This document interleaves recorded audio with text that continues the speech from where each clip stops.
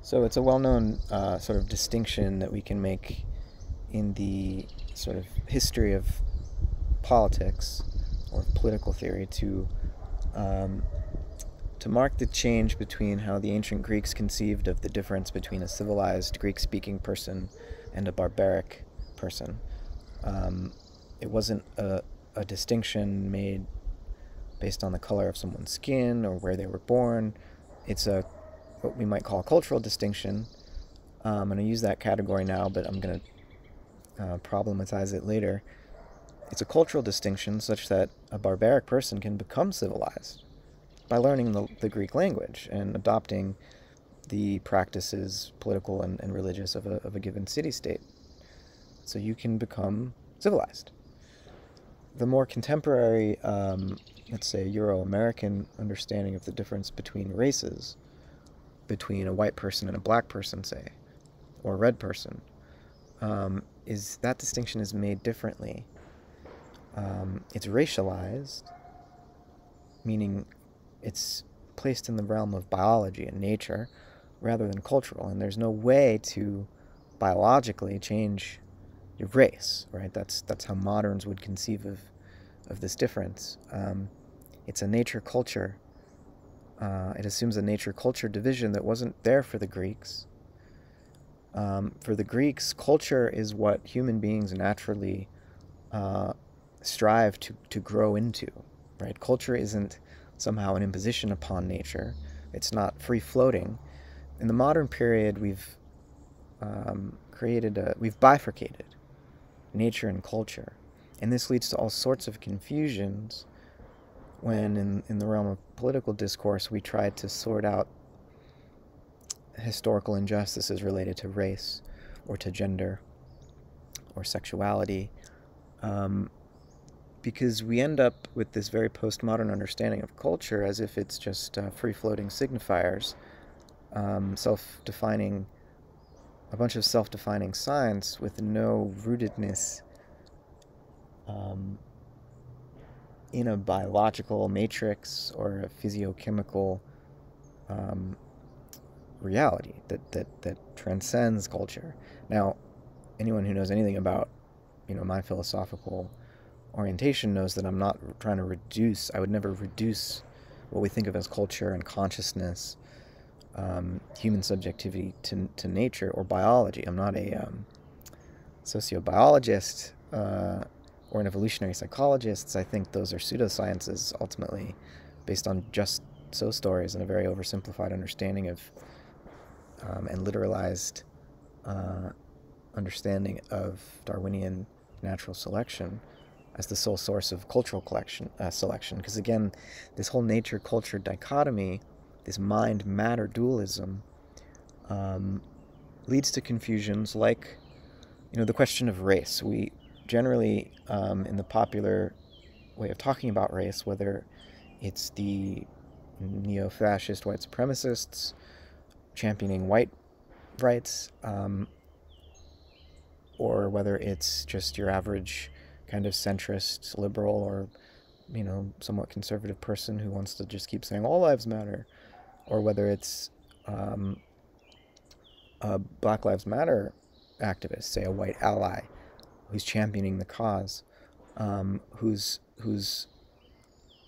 thinking of whiteness or of blackness as the property of a substance, rather as something that inheres in the substance of a person's being, rather than the alternative to thinking of race as a property of a substance is thinking of race as a process of relationship, or a relational process. There are processes of racialization which occur, wherein to become white necessarily, intrinsically means to other blacks. That something about the nature of white identity implies usually an unconscious, sometimes a conscious subjugation of blacks. To think of oneself as white is to think of oneself as better than the black people. To think of oneself as black, similarly in America, it's a relational process in the sense that to be black is to be subjugated by whites. To have internalized this white gaze and this sense of, so we're both in this traumatic bind, whites and blacks. And so to think of whiteness as the substance of a property that exists entirely on its own over here, and blackness as the substance, the property of this other substance over here, is to ignore these processes of racialization, historical processes that are social in nature, right? We're not atomized individuals who belong to self-constituting, like autochthonous racial categories. We're just not. And so when it's not that I'm saying race is a social construct, I'm saying that everything is a social construct. And that what it means to be a social construct is not to be made up by the power structures in the present, but to be part of a long evolutionary process where there's something creative going on in the present always, but there's also an inheritance of the momentum of the past that is in many ways inescapable and that shapes what's possible. So not everything is possible in the present, and so some forms of, I think, utopian progressivism become unrealistic and saw the branch off that they're standing on, because there's a certain historical momentum. We have to heal the trauma as it exists and not pretend like we could turn it off immediately in the present. And healing is not easy, because it's not just a matter of white people atoning for their sins, white people filming themselves admitting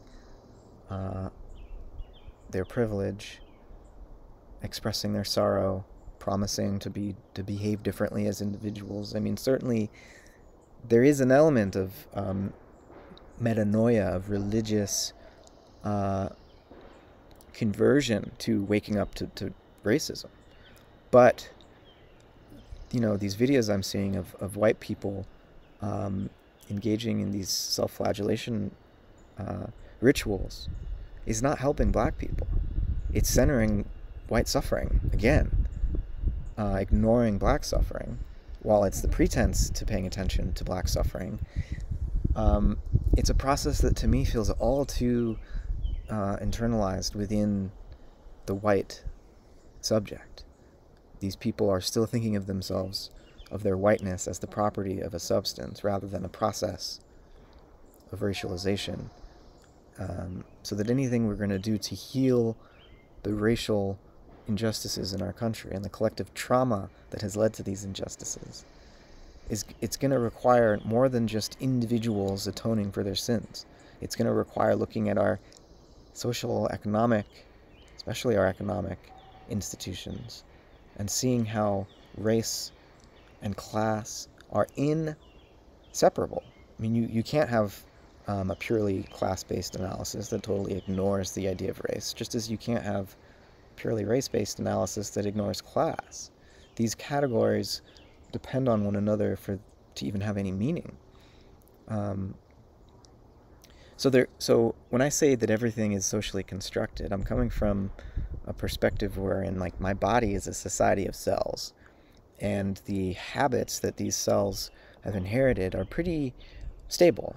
My body knew how to grow from a zygote into an infant, into an adolescent, an adult form, because of inherited habits. Genes, we call them. The genetic code, which is really a network of molecular relationships in the context of an environment, that fosters a certain pattern being brought forth reliably. And that pattern that's brought forth reliably is not something that I can think my way out of. It's not something that I can just will to be different. Now, on the other hand, there are certain biotechnologies now where, for example, those born as men can transition into being